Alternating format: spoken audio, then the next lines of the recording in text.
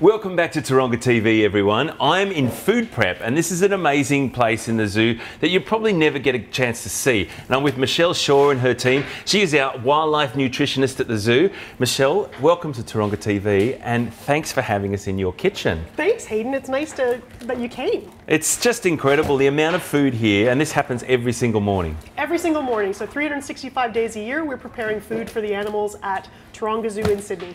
What time do you start? 6 a.m. before the sun comes up most days. Right. And they're in here until at least 2 in the afternoon. During the recent times, they've actually been working longer hours to get all the food prepped for the animals.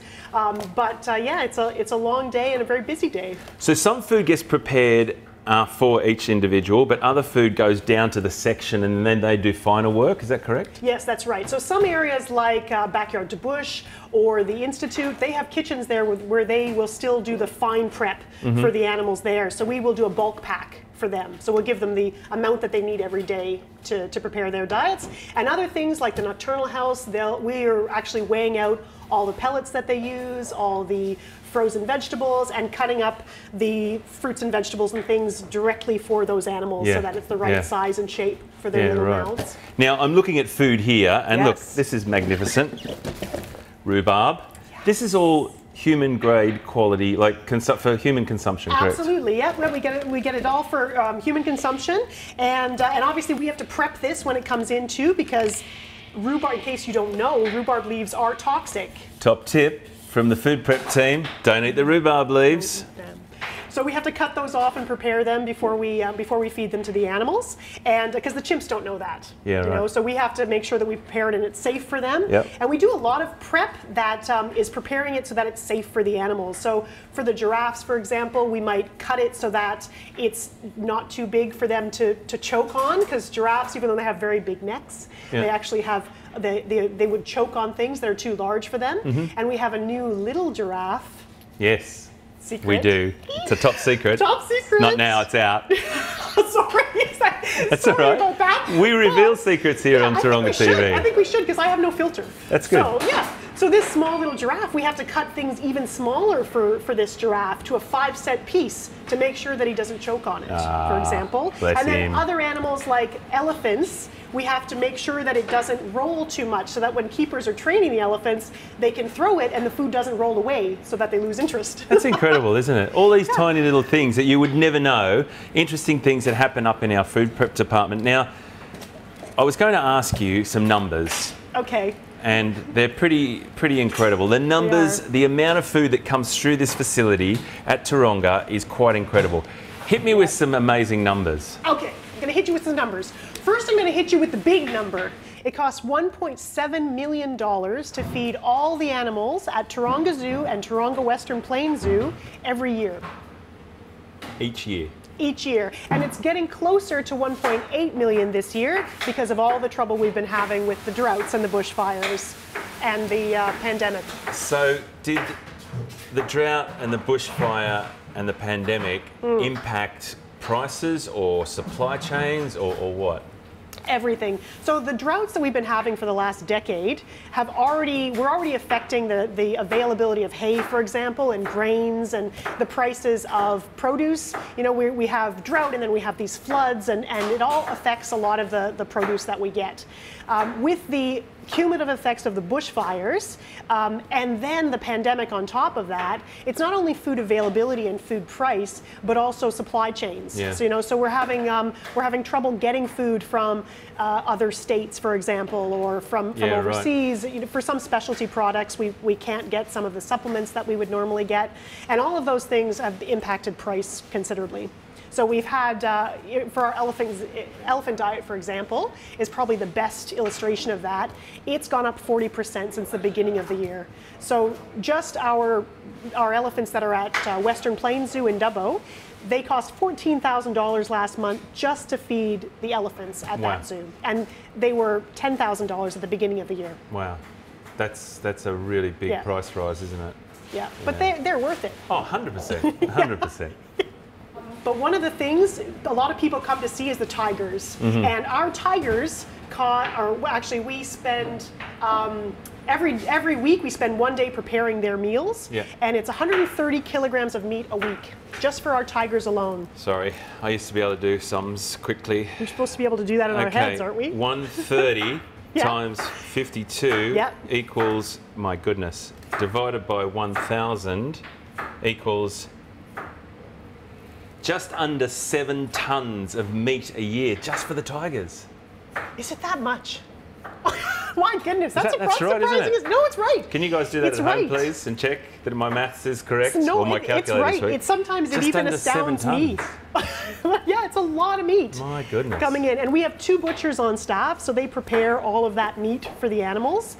And then we have nutrition officers that are here every day to cut up the fruits and vegetables and make echidna mix and roll red panda bars. Whatever needs to be done gets done up here for the animals every day. Incredible. So nutrition, when I was a keeper, this was still here. But we didn't have a full-time nutritionist on board, that's for sure. The guys did the best job they could, but a full-time nutritionist, there couldn't be many of those in the world. Not too many. So there are about 30 zoos in the world that have a full-time nutritionist on staff. 90% of those are in the United States. The first zoo to ever have a nutritionist was only in 1974, so it's not very old, this field. He's not very old.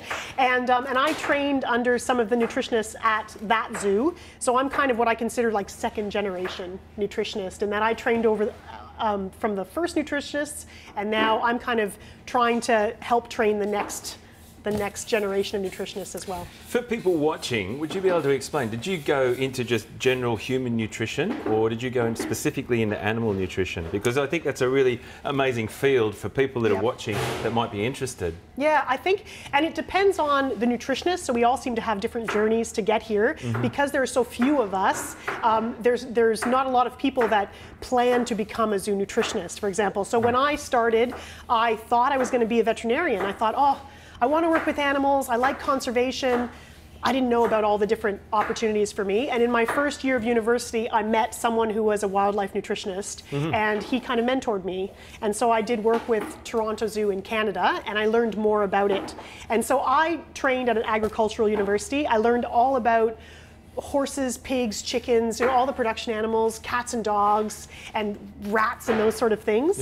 And then I use all of that information to design the diets for our exotic animals. So I'm what you call a comparative animal nutritionist. So I compare our elephants to horses because we know a lot about those animals, and so we can use that as like the baseline for nutrient requirements, and then kind of either scale it up or perform research to find out more about them. Incredible, absolutely incredible. So if you want to be a zoo nutritionist, here's your mentor, here's your spirit guide, and we're in her kitchen at the moment, and you can hear all the noise going on. The team's cutting up amazing amounts of food at the moment, so I just want to reference that because there's lots of chopping and things going around. Because they're noisy. You want me to tell them to stop? No, I love the noise. It's food being prepared for animals, which is nothing better, that's for sure. No, it's Now, if I was to drill down onto some real detail, there's some really tricky animals to look after, and they'd be really sort of specific animals that have maybe just exploited one food source. For example, koalas. Talk to us about how much or what it takes to feed a koala. Well, because that doesn't happen here. No, that doesn't happen here. Yeah. That doesn't happen here. That's more for our horticulture team, and they get all of the eucalyptus from our plantations for our koalas. And for one koala, it takes 1,000 trees, 1,000 eucalyptus trees, to feed one koala for a year. So we have over 20 koalas. Wow. That's 20,000 trees. Wow. I didn't even need a calculator You can do the numbers for that. on that one. I don't need to bring my calculator out either. I'm going to... We're good, eh? We're getting better. We're getting better. Yeah. Wow. And something like an echidna. Yes. Now, it's quite specific in its food and its diet in the wild, mainly invertebrate termites and ants and things like that. At least that's what we think. Right. So, I mean, a lot of the animals, and the reason we're always doing research is because we have an idea of what the animals eat, but we really don't get the full picture. Yeah. You know, there's a lot of animals that might be eating insects, for example, like echidnas, but their sticky tongues are also taking in all of that termite mound, and there's a lot of wood fiber that they're actually ingesting as well. And even though they may be going after the termites, their bodies are actually using the termite mound as well as part of their nutrient, package. How did you find that out? I mean, people are going to be sitting at home going, how did you just wake up one morning and go, hang on, Yeah, how did you work that out? Well, that's the thing is that every diet that we have in a zoo is a research diet. We're always learning new things about these animals, and we're trying to find the best animal model for them. So the production animals, like I talked about, I want to find the best animal model that works for our zoo species. And for years we used cats and dogs as our animal model for echidnas because they're insectivores, and an insect is like meat, or so we assumed. And so we would assume that they would require the same nutrients as a cat or a dog. And their digestive system inside kind of looked like that. They had a simple stomach and a very long intestine, and it was very simple, and that's kind of what cats and dogs are like. But we found that there were a lot of health issues for echidnas in zoos, and they were getting gastritis, so their stomachs were becoming inflamed, kind of like ulcers. And that usually happens in animals like cows, for example. So they have these big rumens, and their rumens are not very acidic, it's very basic, and so if you add an acid to that, then it can cause burning kind of the lining. Right. And that's what we were seeing in the echidnas. So realize that their stomachs may look, from the outside, they may seem like a cat or a dog, but when you get right down into the tissues of that stomach and the environment of that stomach, it's much more like a cow. And so they're digesting some of that fiber that they're taking in. And so we have to design diets based on what their nutrient requirements are, and not what we used to think they were in the past. Incredible. So that's how we And did you it. came up with a specific diet for echidnas that's Yes. used around the world. Yeah, it is being sold around the world now in different places where echidnas are being held. And we've had some pretty good breeding success. We have amazing keepers here and amazing facilities, so they have everything working together to be able to really have good reproductive success. And I like to think the diet plays a little part in that as well. Oh, I'm sure it does. Incredible stuff.